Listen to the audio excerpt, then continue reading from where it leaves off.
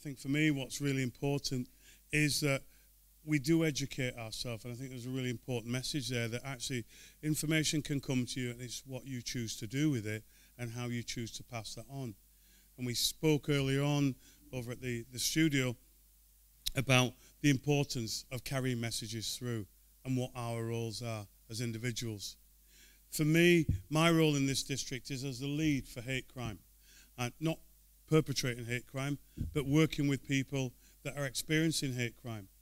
And what we find important is putting those voices forward and trying to create processes and mechanisms that make it easier for people to report.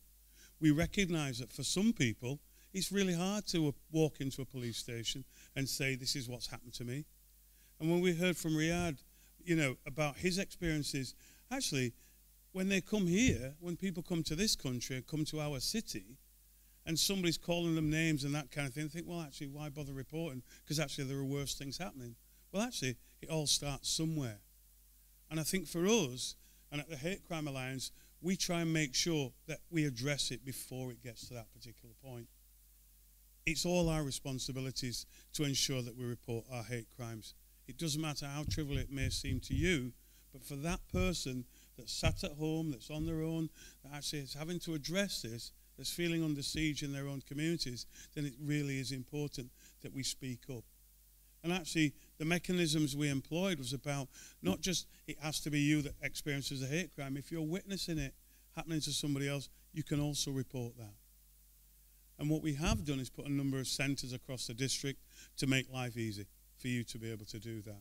We've also created a web application which actually taking the information that people have presented us, we've taken that information and put it into a format that enables you, those of you with smartphones, to be able to report hate crime directly from your own smartphone. And very shortly you'll see that there will be a huge launch program that will actually support you and support others to be able to make reporting hate crime a success. Our district has no place for hate. There is no place for hate.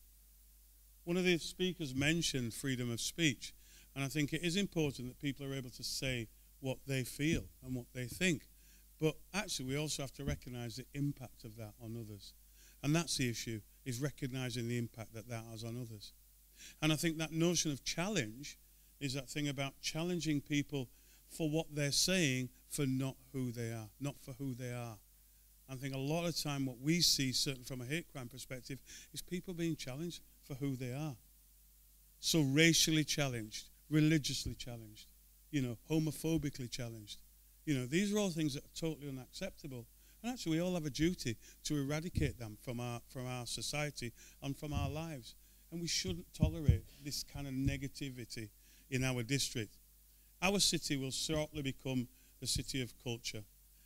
And we have until 2025 to get ourselves prepared for that.